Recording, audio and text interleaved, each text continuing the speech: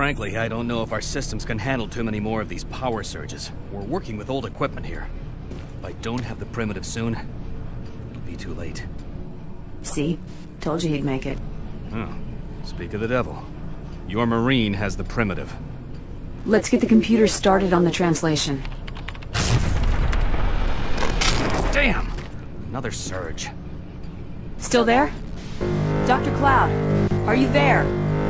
It's working. It's all here. Amazing. Everything is right here. The invasion, the demons, it's all exactly the same as the ancient writings.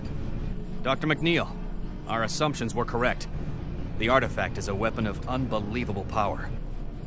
That explains Betruger's obsession with the ancient civilization. Yes, but it looks like there's more to all of this than we had thought. The ancients write of 3 unstoppable beasts, horrific and powerful demons they called the Hunters. Apparently a reference to their protection of the artifact. I'll contact you when I know more. Good luck. I'll be in the Phobos labs. This is starting to make some sense. Not only is the artifact a source of great power, it's also a gateway. A one-way portal from hell to our dimension. I need to gather more information here, but Dr. McNeil is an expert on the ancient civilization. You must get the artifact to her if we're going to understand how to destroy it. Take the key to the armory. I need some extra firepower.